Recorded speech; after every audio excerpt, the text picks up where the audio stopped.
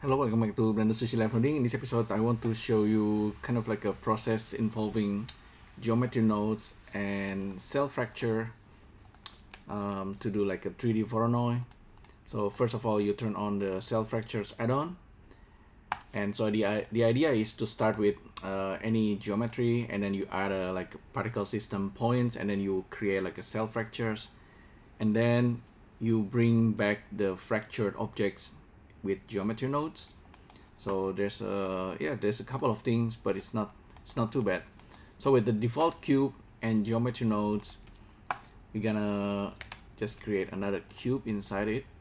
So by doing this, of course, we have another default cube, and we can scale, do whatever. You can add a subdivisions. Let me save this first. So this is like a GM fracture. This could be simpler if we have like a 3D Voronoi node, but in this case, we're gonna do a couple of steps.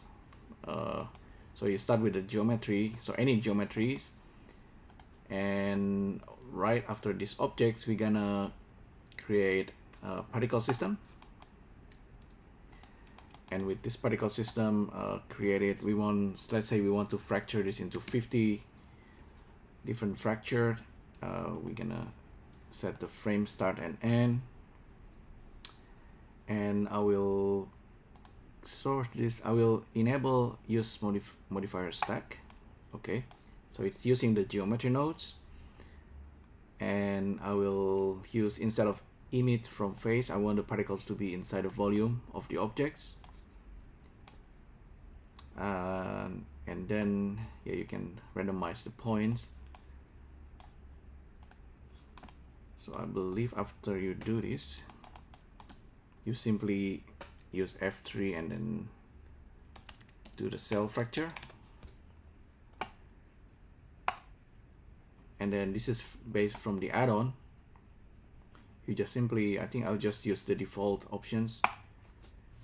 I'm gonna fracture it. So by doing this, you will be creating a fracture based on the geometry nodes. Let's see. Okay, it seems to be fractured, but the result seems to be slightly off. Yeah, I wonder why. Let me delete this. Maybe I should apply the geometry nodes anyhow. So I'm gonna apply this, and then F3. Cell fracture. Wait a few seconds. Okay, now we have result, and all these fracture objects is still being selected. Just tap M, new collections, just put it there inside the collections. So we have the original objects. Let's save this, and then we have fractured objects. Okay, so I'll hide the original objects. I have the fractured objects that I will hide as well. I'm gonna create another geometry and create another geometry nodes, bring in the collections, plug this. Suddenly we have this like a fractured objects. Okay, so it's been fractured, and so we have like some kind of 3D Voronoi. So when you bring in like collections into geometry nodes, you will see here on the spreadsheet. So this is like a collections, and you can separate the children. Okay, and then you can use scale instances, rotate instances, and translate instances. Okay, so let's try scale. So by default, you can do this. So potentially you can also like create like some kind of exploded view. So this is all kind of like applied on each separated objects, on each of the instance objects. And we can randomize, for example, randomize the scale. So by doing this, we have like a kind of like a Voronoi that's kind of like a crack surface objects. And okay, let's get rid of this. We can also translate, but also rotate instances.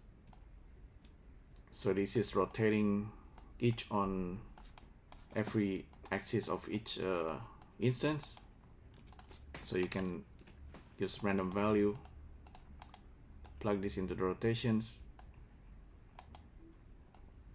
and it's gonna rotate based on that. If you use vector math and the scale,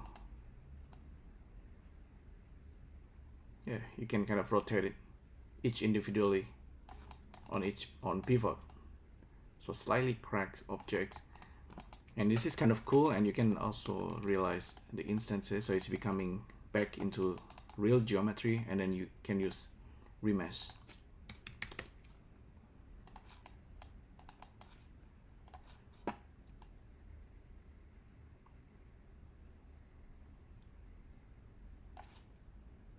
Yeah, only if you want to do that. Otherwise you can just use bevel, or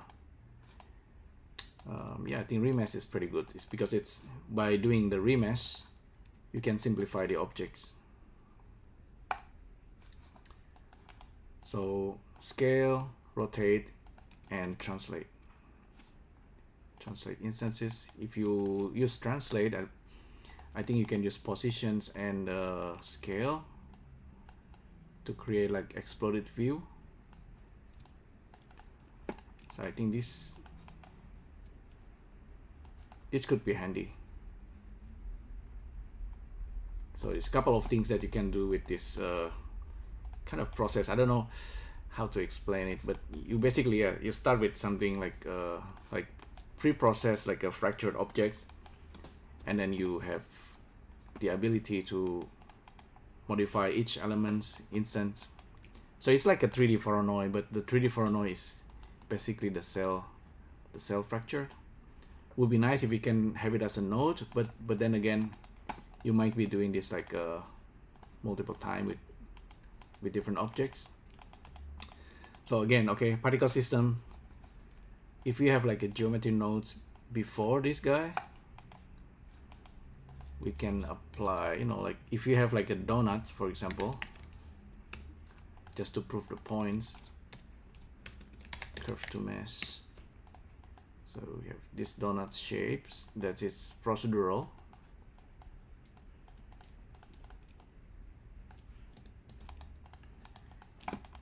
While still having particle system, we don't actually need the physics. We can turn off the physics from Newtonian to none.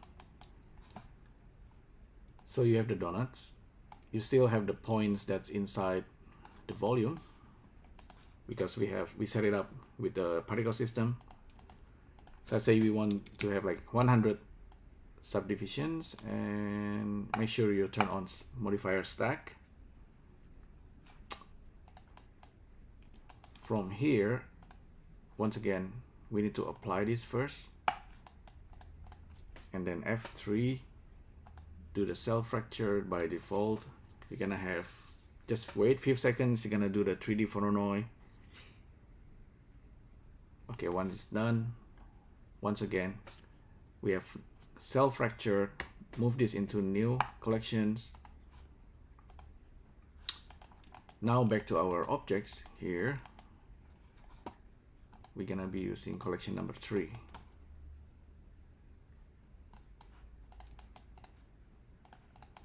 Suddenly, yeah, we have like a cracked surface that we can scale and adjust individually. You can have like exploded view. Oops. Oh, this have to be centered.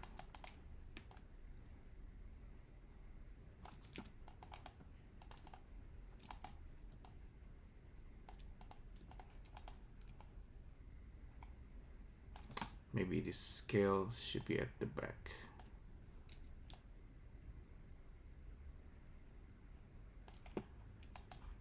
Maybe this should be relative. Oh, okay. I need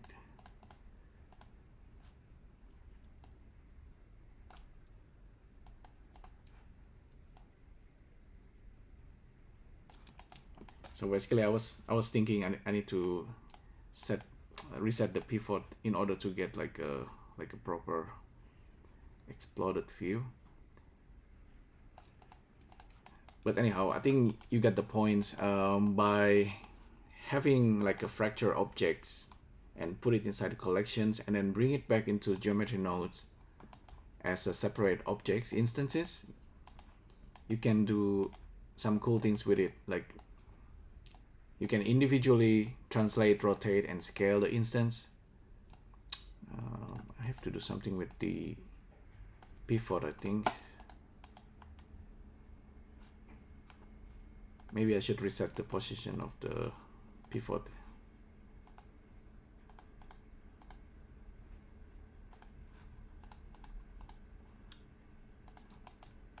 It's a little bit like if you're doing like cell fracture and animation nodes, except that you have a lot more control here. Oh yeah, okay. The origin of this object need to be at the center. Set origin to geometry. If you can make the origin at the center, then when you do like a exploded view using scale, you're gonna have the effects from the center of the objects. I don't know why it doesn't work. Maybe I need to translate the I need to transform this first. Okay, here by doing that we can have like exploded view. Anyway, that's the idea anyway. Maybe I should apply all transform.